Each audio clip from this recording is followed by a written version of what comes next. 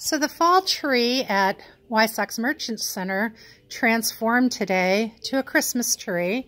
And this is for the Rape Crisis Center in Bradford County.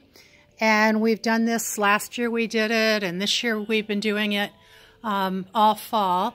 And there are different snowflakes on the tree with different items that we are asking people to bring and contribute for the needy. And we had one lady that brought in some lap robes and some scarves. One of our workers made some hats. And things have started already coming in for the Rape Crisis Center. And last year, Bradford County and Sullivan and Wyoming County residents were very, very generous in their donations. What we do have to ask is that the donations are not wrapped and that they are new or handmade like these are. And they're brought in and put under the tree.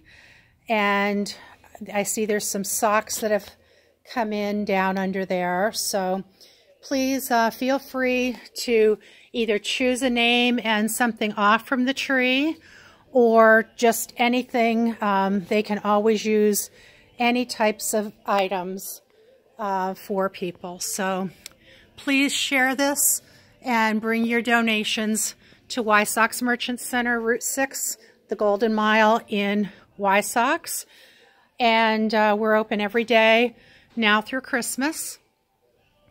Thank you so much for watching, and be sure to subscribe to our YouTube channel.